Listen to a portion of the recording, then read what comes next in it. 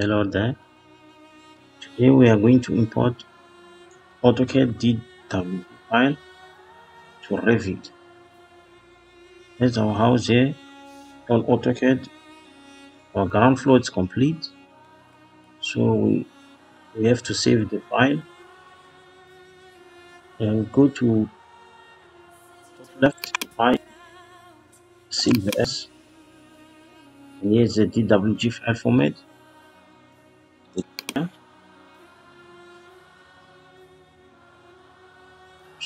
So I will save my file. I'll save it. Command. I will name ground floor. Ground floor.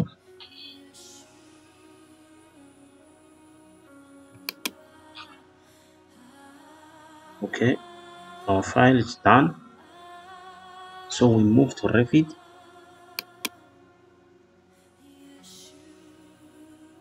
Okay. So you see here, these are our elevation views, like north, south, east, and west. So we'll do this one on our next video. So now we have to import our file to the center of these cameras here. So we go to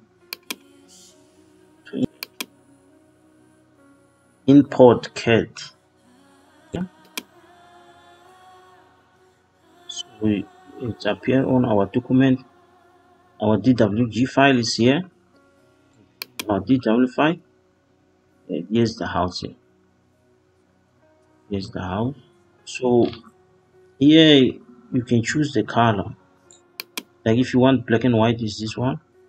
So I preserve it to come with its colors like that. So auto detect. This file here on AutoCAD, it's already on the millimeters that I use. So we'll set on detect. So if you want to use like inch, feet, centimeters, you choose here. Yeah, choose. So I choose auto detect. Position origin to origin, place at level 1. So sometimes if you open the file, doesn't allow to import Revit. You click here, current view only. So even mine, I've already clicked it. So